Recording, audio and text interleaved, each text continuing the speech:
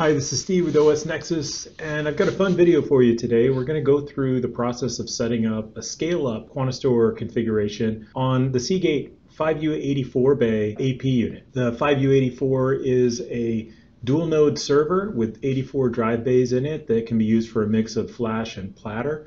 And we're going to go through all the steps required to get the entire system set up from scratch. The first step in getting things set up is typically done for you, which is installing the QuantaStor operating system onto the Seagate AP canisters, or blades as they're often referred to. That installation process can be done by getting the ISO media from the OSNexus website and putting it into the back of the server with a USB stick, booting it up. You got to mash the enter key a few times, but it's going to be done with the install in a few minutes. Once that's done, the unit's going to get an IP address from your DHCP server, and you'll be able to use that IP that it gathers to go directly into the web UI to do the rest of the setup. The next step is to log into the UI on both of the two blades that are in the 5U84 and to combine those two together to create a grid. So you go to the first box, click the button to create a grid, and then click the OK, and then add the second system to the grid, and I'll show you how to do that. First thing after creating the grid, you want to change the network interfaces so that they have static IPs applied to them. The DHCP gathered IP addresses that the systems will get for the initial boot, that's fine for getting access to the UI initially, but you really need static IPs applied to all the ports. After that, I'm going to show you how to basically format all the drives to make sure that they're quick formatted, that any partitions that might have been on them from a prior configuration or anything that's on that's cleared off. And then we'll go through creating the pool, adding some SSDs to the pool for metadata offload. That's going to speed up the performance of the pool.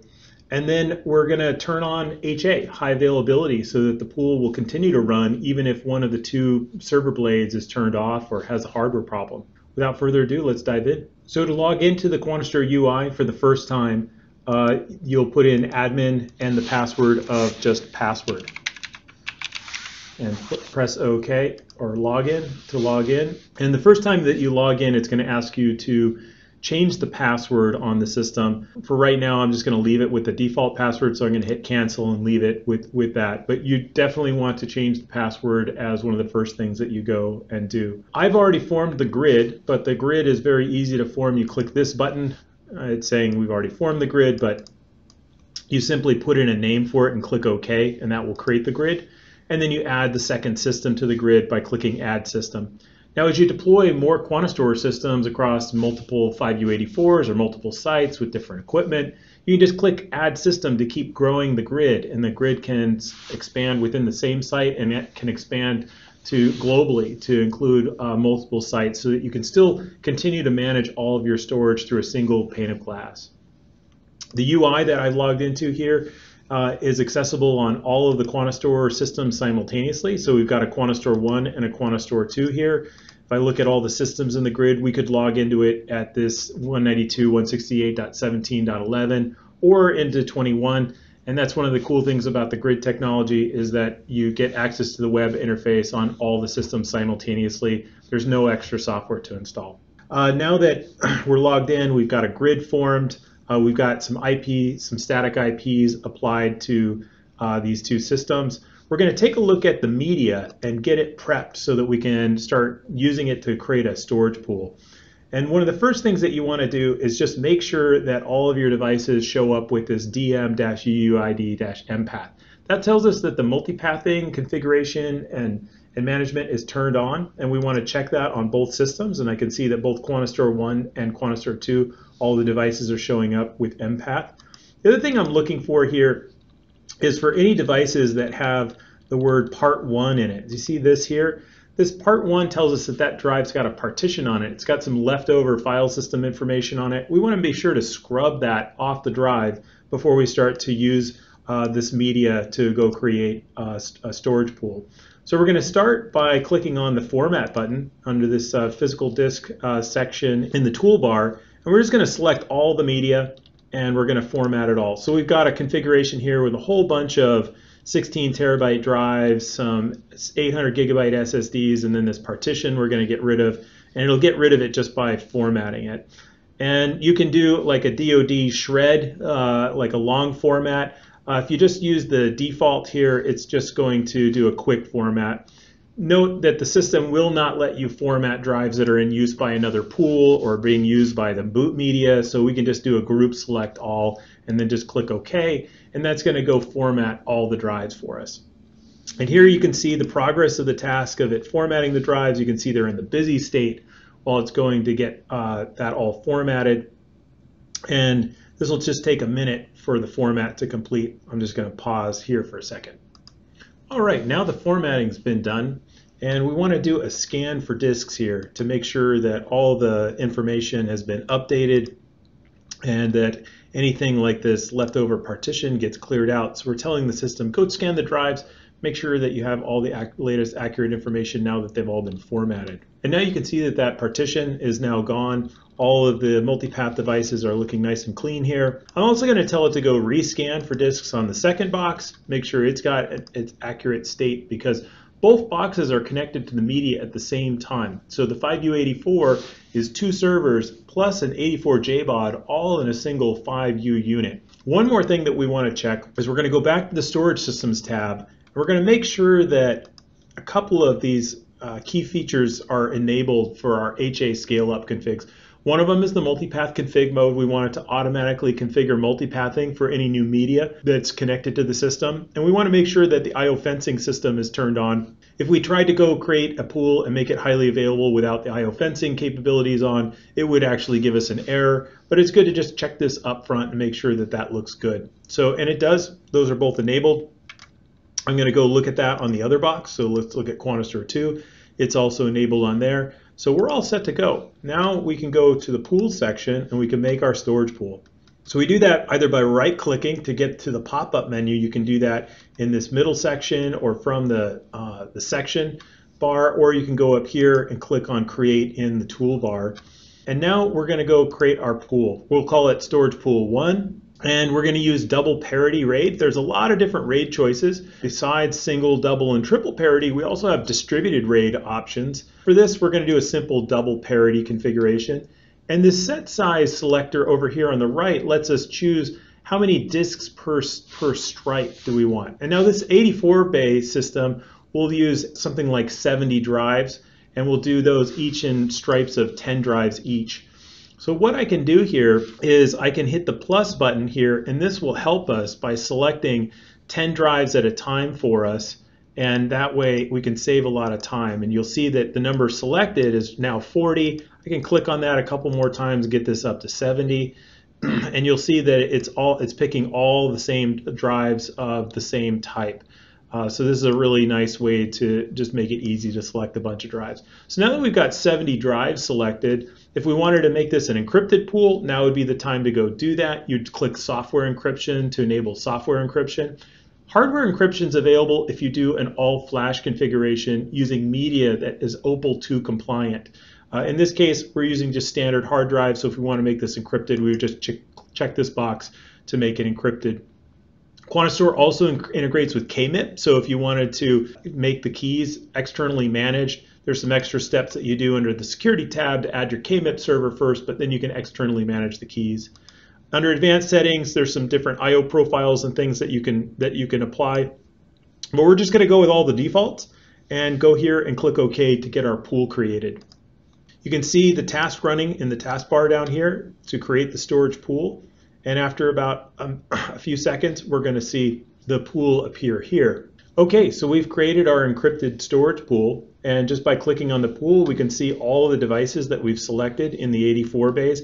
Everything with a dotted line around it is a device that's part of the QuantaStor storage pool. You can see here we've got all 70 drives. If I expand one of these RAID stripes, you can see all the drives that are in there. And now I'm going to go add some SSDs to this, because it's really important to add 3 SSDs for metadata offload. So we're going to go take 3 SSDs. We could even do this in, since we have so many SSDs available, we take 6, but it's going to triple mirror all of these for us. In fact, I'm in the wrong tab. We want to go to metadata offload. Then we'll choose 6 of these drives, and that's going to give us two sets of 3 drives doing triple mirror. So we're going to have all this space to offload the metadata of the file system and offload all the small files. So as users are writing small files, that's going to automatically go into flash. So all those 4K, 16K files will be in flash.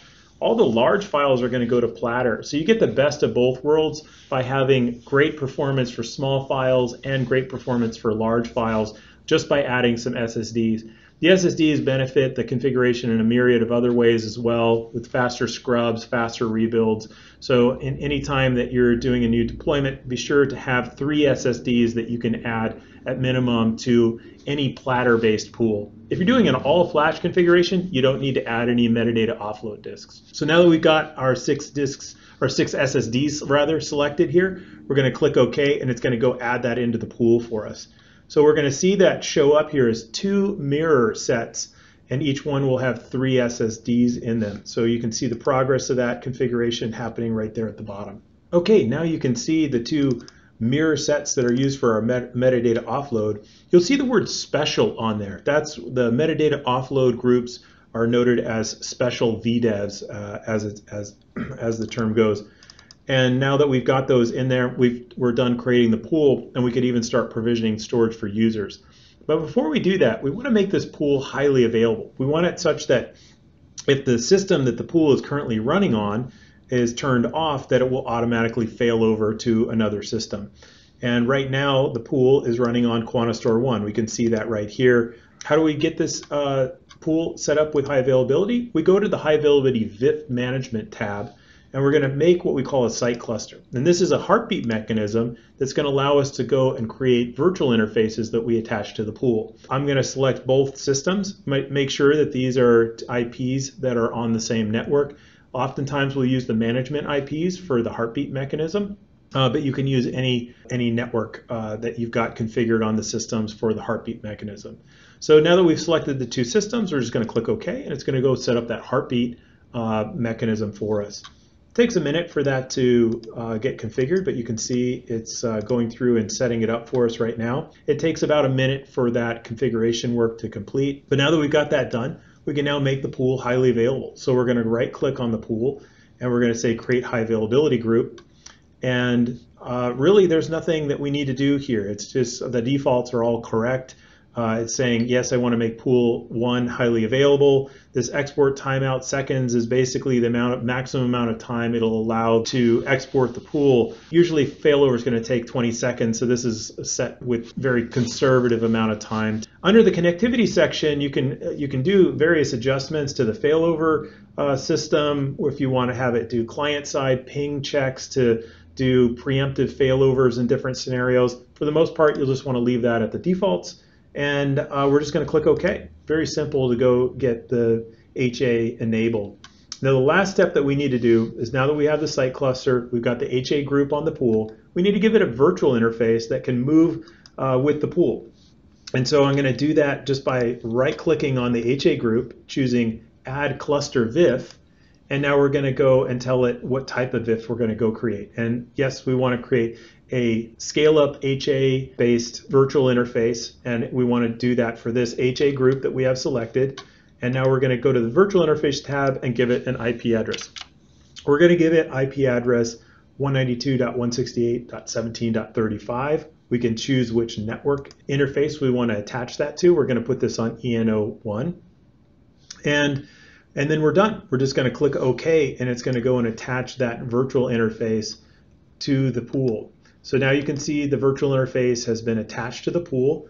The HA group is going to become online. You can see the down arrow on the HA group. It's a little bit small, but you're going to see that transition to becoming active. And at that point, the pool is now fully highly available. You can see it doing that work down here in these tasks, so got to give it a minute for it to complete. All right, now the pool's fully configured. And so what we like to do, the first thing after we go and get an HA configuration set up, is to test failover. So the way that you can do the failover test is just right-click on the HA group, click Execute HA Failover, and then click OK, and it's going to transition the pool from the current system that it's on, QuantaStor 1, and it's going to fail it over to QuantaStor 2. And now you can see the HA failover is complete. You can see now that it's on QuantaStor 2. and everything's good to go. That's the main things that I wanted to cover in the video today. Next steps is to start provisioning storage for users. You can provision file storage here just by clicking Create, giving it a name, choosing the pool that we just created, and click OK. That's all there is to creating file storage. There's a bunch of advanced options on those pages as well.